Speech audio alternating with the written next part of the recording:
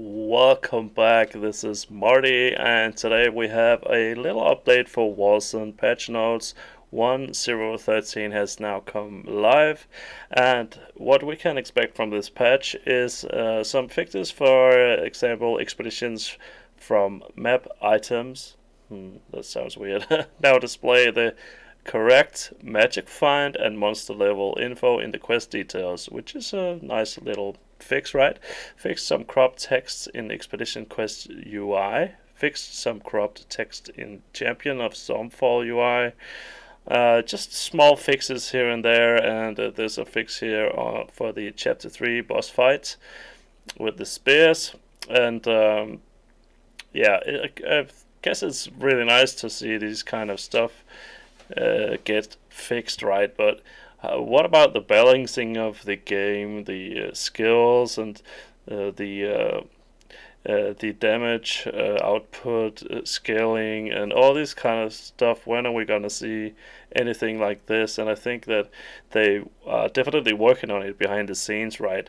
And yeah, well, in this patch we are not going to see any balancing fixes, but as I can see here, we are getting a little fix for the unique items again, and this is the third time actually that they try to implement this and fix this so it will work, so it will drop the new tier above 65, level 65 plus. So I guess we just have to go in and play and see if it actually works now, and if we can get these unique items that we want, right? And hopefully we can use some of these in the end game builds as well.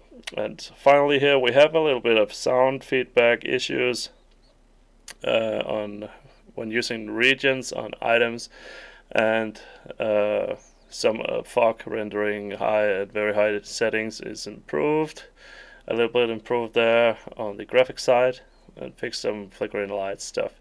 Now that's pretty cool, right? And it's they are updating all the different kind of languages, which is cool to see that they're still working on this. And well, I guess that we have to wait a little bit longer to find any great fixes for the balancing. There's a lot of skills that are really strong, and some of them are not so strong. So I really hope that they will make all the skills, active skills, viable.